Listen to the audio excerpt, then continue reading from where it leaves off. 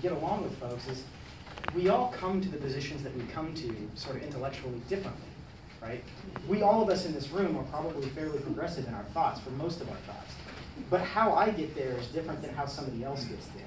So that when we talk about how we get more Democrats elected in rural areas, we have a lot of issues that poor rural folks really agree with, that they really want to see done. But we gotta put ourselves in their shoes and sort of think through the process from their perspective. It's not that they're poor, and it's not that they're not smart, because they probably are. They just haven't had access to a lot of good education facilities, and they haven't had access to a lot of the benefits that folks in suburban districts do, and we take a lot for granted. So we put ourselves in their perspective, and we sort of like walk through this thing, and we say the things that they can identify with, but at the same time doesn't compromise our position on the thing.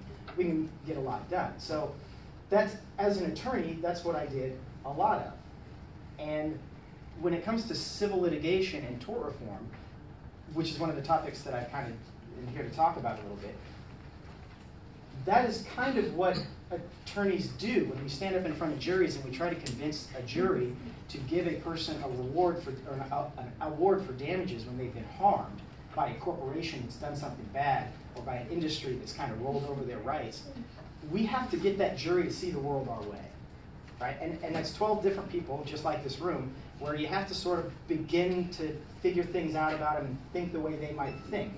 So when they do things like change the joinder and venue, I have to be able to stand up and talk to these Republicans about why this matters, about why not allowing plaintiffs to join their claims, which is what they've been trying to do, why that's a big deal for constituents that live in Carroll County, Missouri, or live in Cole County, Missouri, because Monsanto started suing a bunch of farmers because wind was blowing pollen from Roundup-ready crops into non-Roundup-ready crops. So Monsanto has all the money in the world, and they want to sue little bitty farmers. These little bitty farmers don't have the money or the insurance to be able to stop this. They go in there and they get sued. They get the filling suit out of their teeth sometimes. I mean, these big corporations can really hammer these guys down. So what do the little farmers do? They band together, they pool their money, and that's joinder.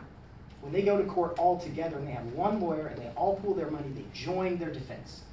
And the Republicans in the corporate agenda don't want them to be able to do that. Mm-hmm.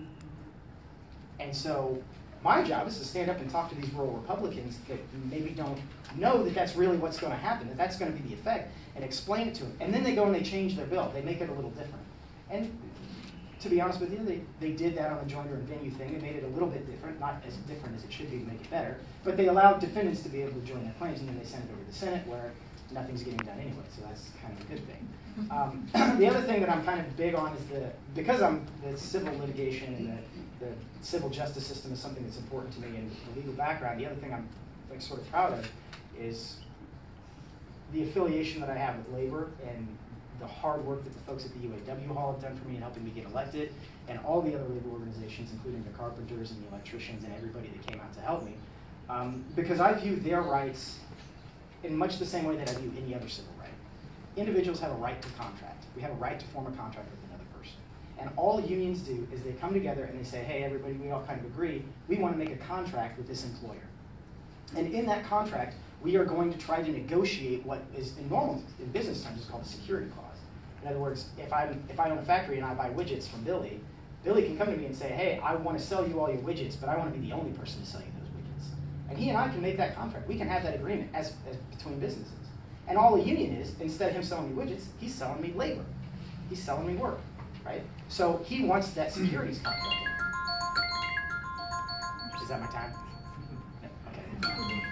I'm done, sorry. But they want to be able to take away the right of the individuals to come together and make those contracts with their workers. And they do things like pass right to work. And right to work is exactly what that is. It's an infringement on your right to freely contract and to enforce those contracts to the best of your ability. They don't do it in any other business, in any other managerial situation. This prohibition on a securities clause in a contract is unheard of in any other aspect. So that's one of the things that we can talk about later, because sometimes that's great.